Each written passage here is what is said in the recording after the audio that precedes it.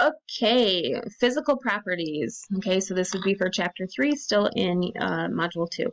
So the physical properties are going to be characteristics that are observed or measured without changing the identity of a substance. So physical. My physical characteristics, as I have brown curly hair, blue eyes, etc. So the physical are those ones that we can observe without changing or looking too deep.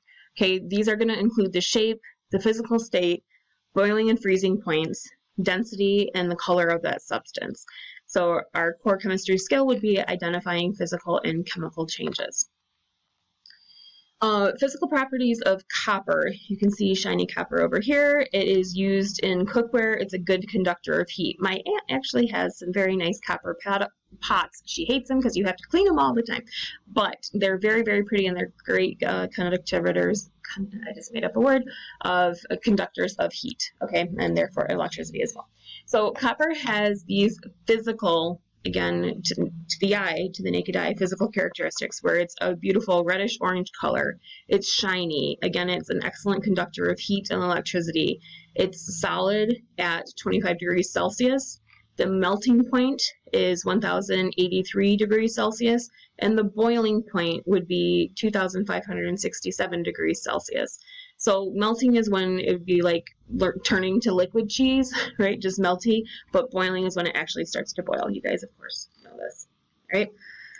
So let's look and say, okay, identify the state of matter for each of the following: vitamin tablets, eye drops, vegetable oil, a candle, or air in a tire.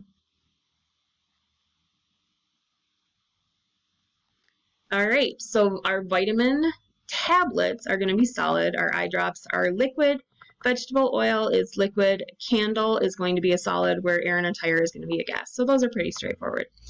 All right, physical changes occur in a substance if there's a change in the state, if there's a change in the physical shape, or if there's no change in the identity and composition of the substance. So some examples of physical changes would be when water boils to form a vapor.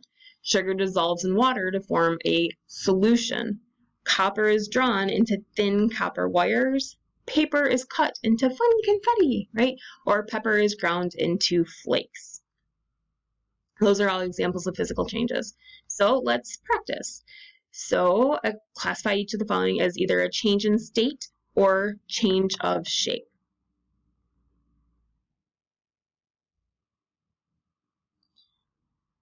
All right. So when we chop a log into kindling, hopefully I'll have campfire later, then that would be a change of shape. When we're boiling water in a pot, that's a change of state from liquid to gas, right?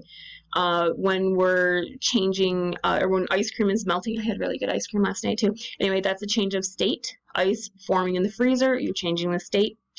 And if we're cutting dough into strips, that would be changing of the shape. So short and sweet video.